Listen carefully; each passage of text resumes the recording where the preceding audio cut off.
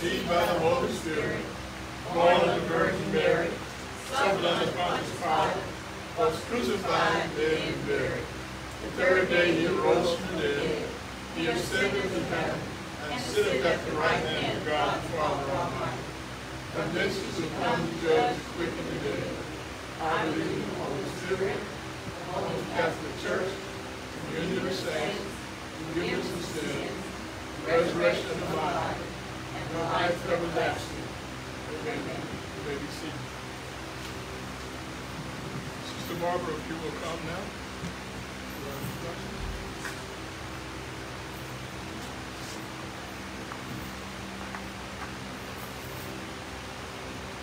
Good morning. Good morning. I have the pleasure of introducing our speaker, who is the one, Charles E. Reese Jr. He was born in Dallas, Texas, to Dr. Charles E. Reese Sr. and Annie Eloise Reese. He is the oldest of 3 children, and at the age of 6, his family relocated to Cleveland, Ohio, where his father pastored for several years there. Pastor Reese Jr. began to experience his gifts at an early age. He taught himself to play the piano, wrote songs, and discovered his gift of singing. Soon after, Minister Reese also discovered that he had such a heart and love and a strong passion for people. Pastor Reese received his bachelor's degree from Wilberforce University and a master's degree from Wright State University in Dayton, Ohio. Having spent most of his career as a city planner and commercial development consultant, Mr. Reese accepted his calling to preach and teach the gospel in 2006.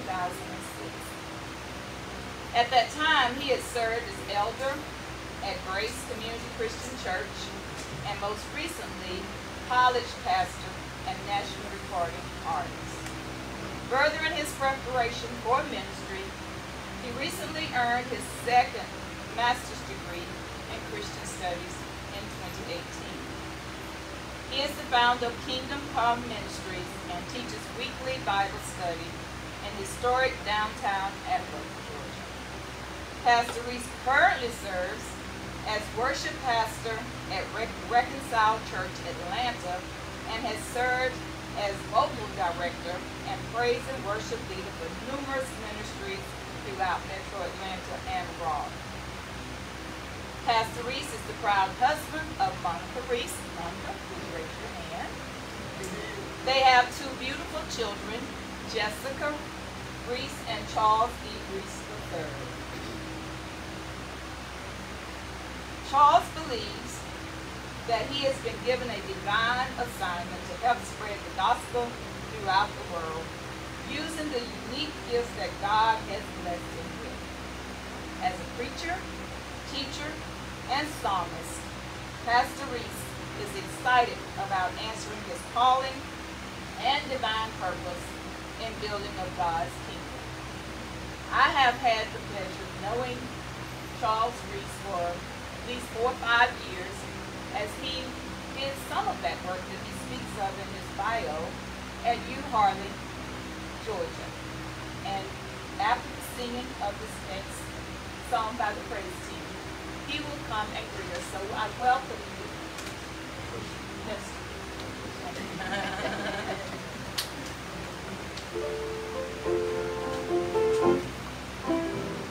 Y'all come on and give the Lord a hand this morning. Let's give him a clap this morning. By the grace of God, we're singing this morning. Oh, yes. Please pray with me as I attempt to sing this song this morning. Yes.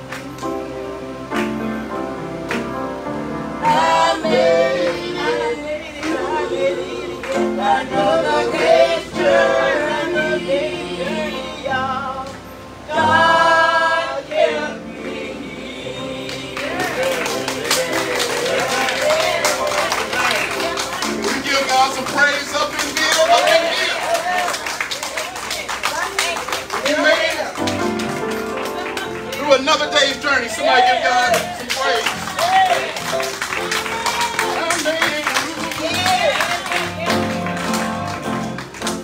But God can be here.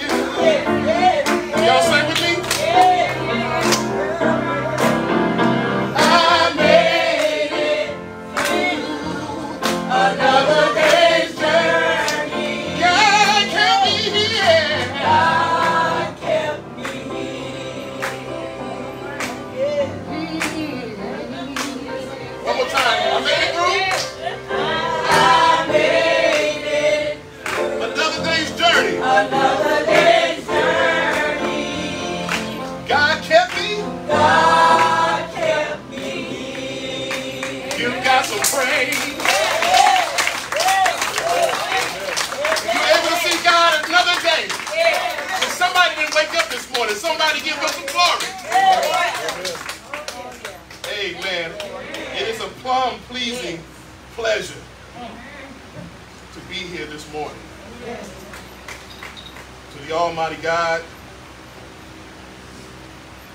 to this wonderful church, Metropolitan, to the elders, to the deacons, the lovely Mrs. Ford, to the congregation, and I'll be remiss if I don't mention my friend, Mr. David Ford, who I truly miss. And I'm just glad that I was able to spend just a few years with him. Amen. Amen. So this message is for him as well. Amen.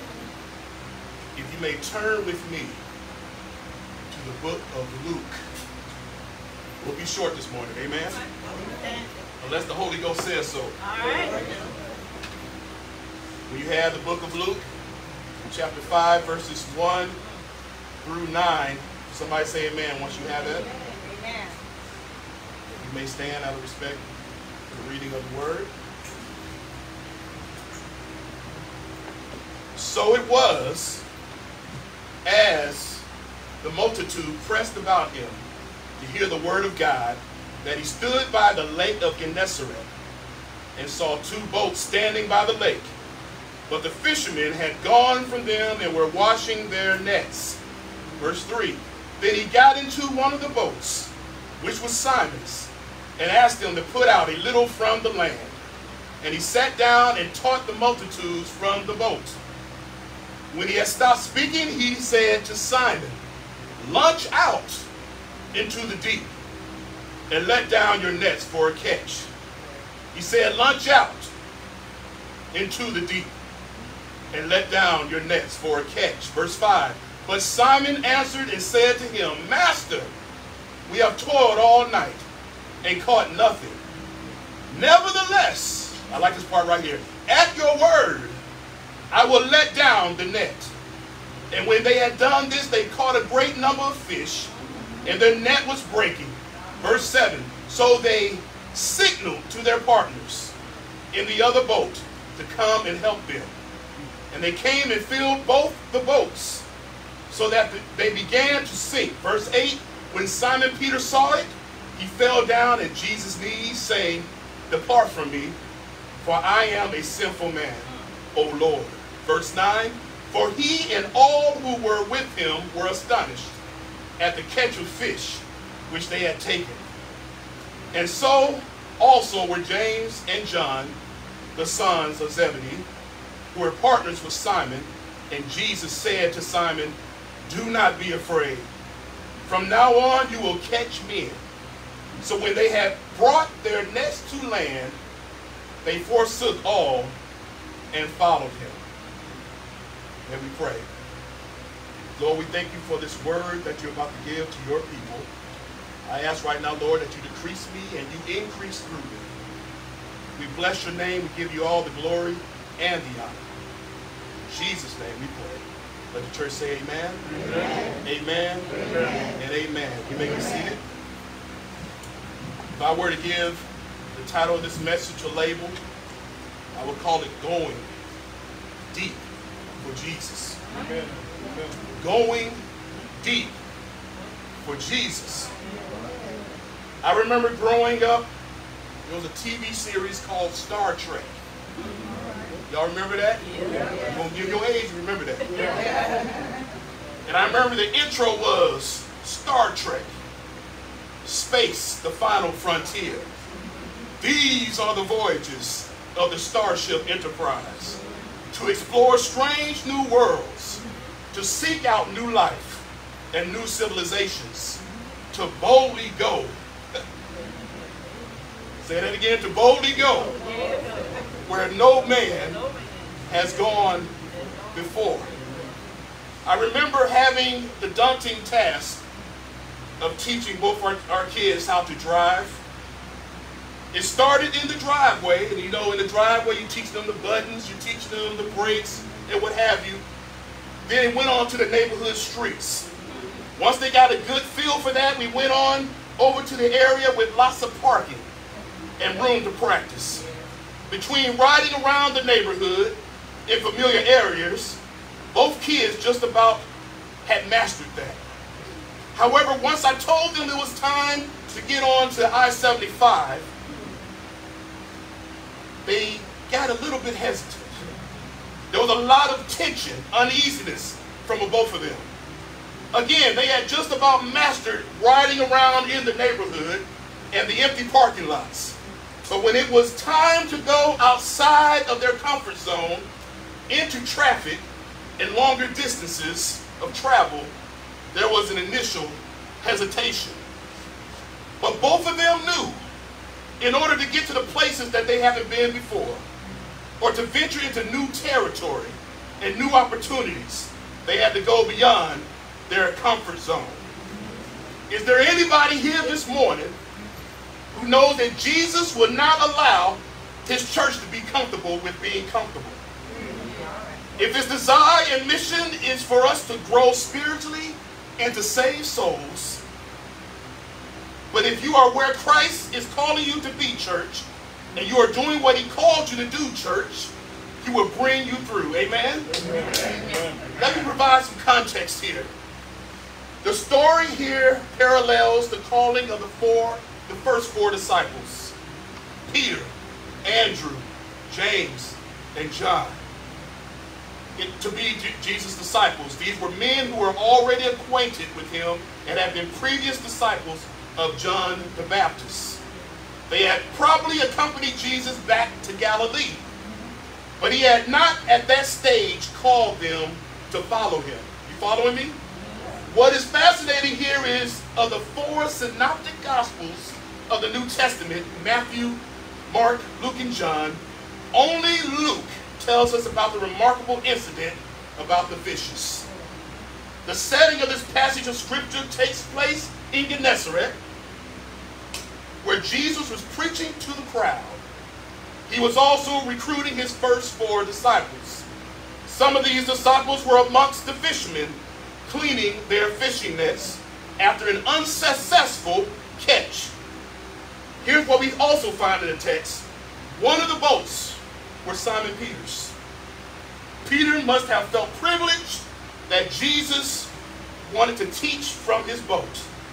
We can also be sure that Simon Peter listened to the teaching all the more attentively. Just some additional background of the setting here.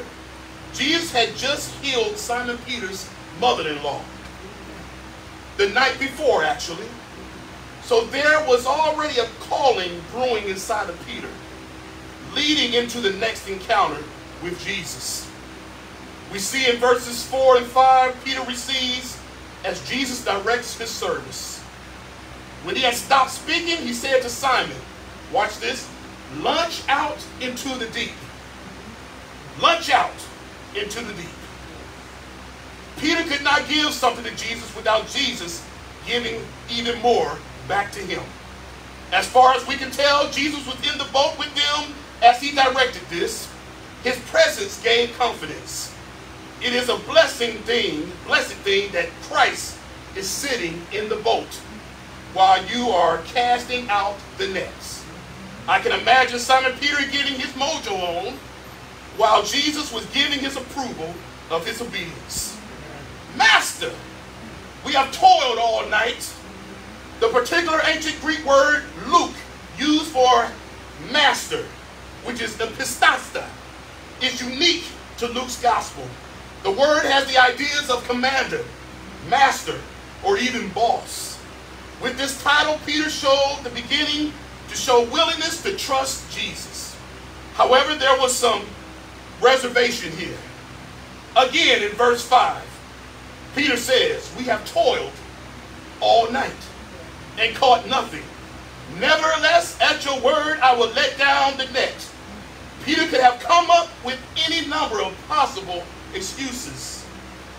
Please understand, these men were professional career fishermen. I can only imagine what was going on through their minds. Is this man who came out of nowhere telling me how to fish? I worked all night. I'm tired. I made a career off of doing this. I know a lot more about fishing than this carpenter does. Or they might have thought the best fishing is at night, not in the daytime. What is he talking about? This man Jesus, they probably thought, made no religion, but he can't possibly tell me about fishing, right? But when you hear Jesus speak, all you know is there is power in his words. Simon Peter comes to his spiritual senses and says, he says it in verse 5, at your word, I will let down the net. This was Peter's great statement of faith and trust in Jesus' word. God's people throughout all ages have lived and gone forth with this confidence in the word of Jesus. People of God, past and present, know the power of the word of Jesus. At your word, let there be light. At your word, you created the heavens and the earth. At your word, the creation is held together and sustained. At your word, empires rise and fall. History unfolds your great plan. At your word, you healed my body. Make it personal. At your word, you made a way out of no way. At your word, you've been my rock. At your word, you've been my battle axe. At your word, you've been my rose of Sharon. At your word, you have caused my enemies to sit at the table when you bless me. I am reminded of a psalmist who wrote, I was sinking deep in sin, far from the peaceful shore, very deeply stained within, seeking to rise no more. But the master of the sea heard my despairing cry. From the waters he lifted me. Now safe am I. Love lifted me. When nothing else could help, love lifted me. I asked you this morning, has anybody had an at your word kind of testimony with the master of the sea? In order to willingly launch into the deep, we ought to keep three things in mind. We must first embrace change. Embrace change. Fishermen in this text were willing to try something else, doing the same thing over and over again and expecting different results. Wasn't working anymore. Number two, boldly accept challenges. Metropolitan, y'all know about that.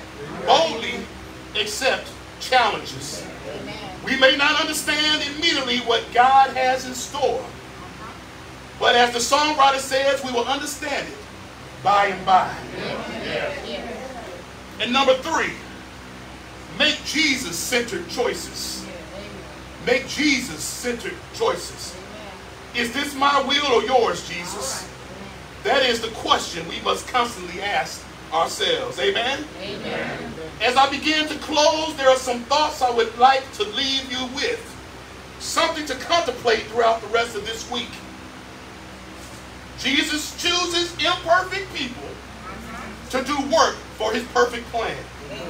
He is calling boldly to go where those who do not accept him have gone before. How often do we resist Jesus' claim on our lives because what he is calling us to do seems crazy, too impractical, doesn't make sense? How often do we avoid putting out into the deep, to the deep waters of following the calling that Jesus gives us? Christ calls us out of our comfort zone. He invites us to launch out into the deep. The storm may be raging in this season. Trials and tribulations on every side. But you and I, we are in Christ. He has called us to be the church. And you are doing what he called you to do, church. He will bring you through. Jesus' mission does not wait until we think we are ready. Did you hear that? Jesus' mission does not wait till we think we're ready. The need for the gospel in this broken world is far too urgent. We are called right now. Even in spite of our frail humanness, our failures, our doubts, even in the midst of our ordinary, our complicated lives, Jesus word to Simon Peter is also a word to us. Do not be afraid. This is Jesus' mission. And we trust that he will keep working with us and through us, individually and collectively as his church, catching others as he first caught us. In the deep, with a wide net full of his grace, his mercy, and his love. We trust finally that the catch is in God's hands, and that God's desire is for the nets to be bursting and the boats full. All we need is to be sure that Jesus is in the boat with us. Metropolitan, I ask you, is Jesus in the boat with you? Well, I'm about to give y'all a test this morning. There are two kinds of boats. Follow me. There are two kinds of boats. One is a cruise. Y'all want to ask me what a cruise is? In a cruise, you want to hear your favorite song. Cruise, you want the pastor to preach what you want him to preach. A cruise is you have to have air conditioning. A cruise is you're just too comfortable. And if anybody do something or say something that's out of whack to what you want, you're not comfortable anymore. That's a cruise where you're being served. That's the cruise. Or are you on a battleship? In the battleship, we're fighting for the Lord. In the battleship, there's trials and tribulations. But we know that at your word, he's going to bring us through. In a battleship, the preacher going to make you say ouch. But it's okay because you know that that ouch needs to be addressed. In a battleship, you're helping one another. In a battleship, it doesn't matter who comes through these church walls. Everybody needs saving. In a battleship, it's called a hospital where people can come and get well. In a battleship, it's a fuel station where after a whole week of loving on people, you get filled up. It's a hospital, a fuel station, and also in the battleship is a training station. So who are you, Metropolitan? Are you the cruise? Or are you in the battleship? I want you to think about that this week. Am I a cruise or am I a battleship?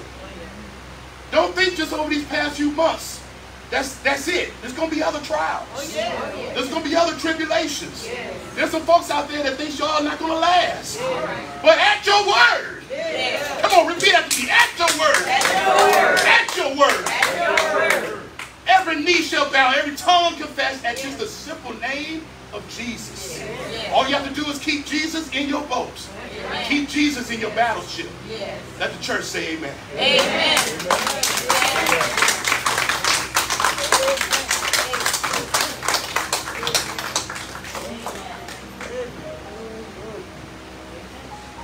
Well, it's clear to us that if we're not on the battleship, we need to be on. And the words of our great young minister has reminded us that it ain't a cruise. It is not a cruise. Battle to be done, and we are fit for the fight with God on our side. We offer Christ to you.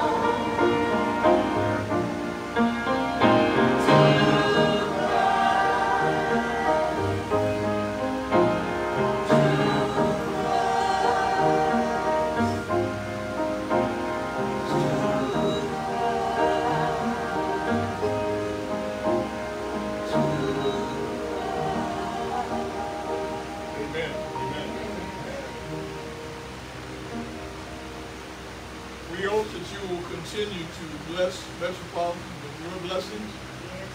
Continue to give in any way that you think is appropriate. Tithes, offerings, work, ideas, whatever you have to do to keep the battleship going. Oh, yes.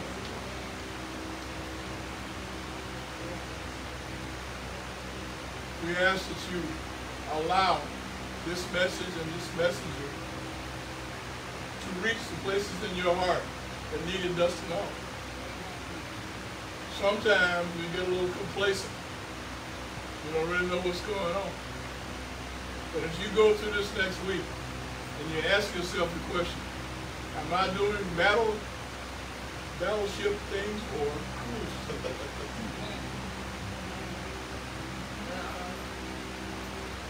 Gracious Father, we pray for your holy church, the community, the nation, and our world. Fill them with all truth, and all truth with peace.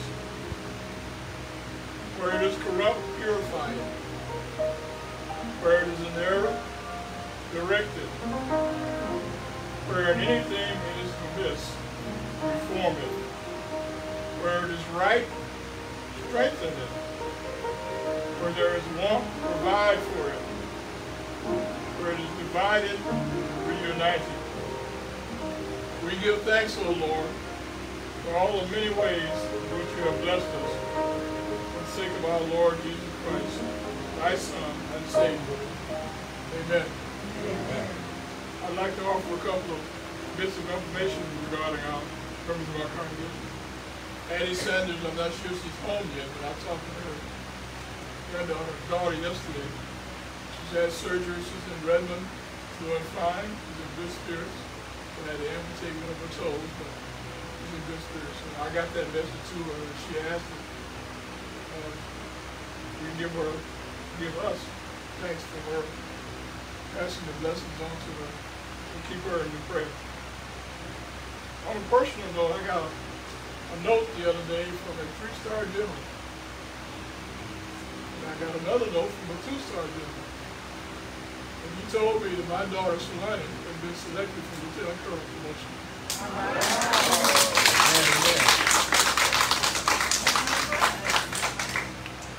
I cannot believe that little person I used to drag around here all the time is now going to be sometime in the next few months Lieutenant Colonel. Keep her in your prayers. She just left Hawaii and she's in Korea for a 13-month tour. Who knows after that? She's been all over the world, but I can say honestly that she's always kept the Lord with her. She's asked about Metropolitan. She asked about the folks in the congregation, which I asked you to pray that for.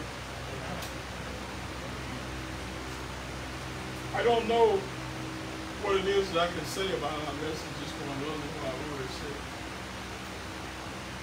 But you know, we come to a worship service expecting something.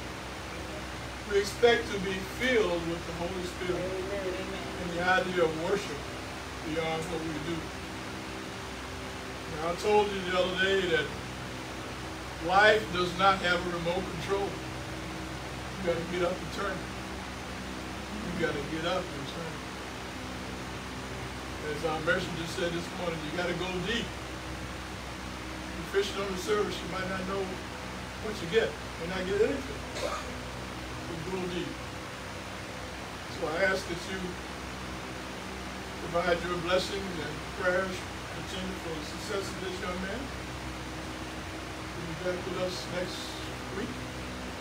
We're looking forward to his meeting with us. All your friends, tell them you had a great message this morning. And John Ware didn't have to preach.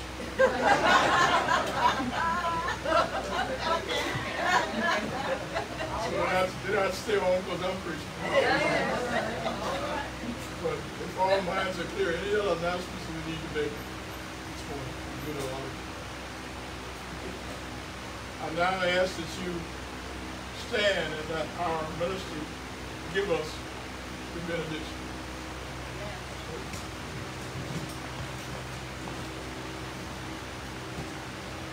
Lord, we thank you for this time of gathering. We thank you for this word, Lord, that you gave us today, Lord, that we have to get out of our comfort zone, Lord, and go into the deep. Lord, we trust you at your word. That as we go into the deep, we're not going alone. That you'll be in the boat with us, Lord. Now to him who is able to keep you from falling, and to present you blameless before the presence of his glory with great joy. To the only God, our Savior, through Jesus Christ our Lord, be glory, majesty, dominion, and authority before all time and now and forever. Amen, amen, amen, and amen. Now go in peace.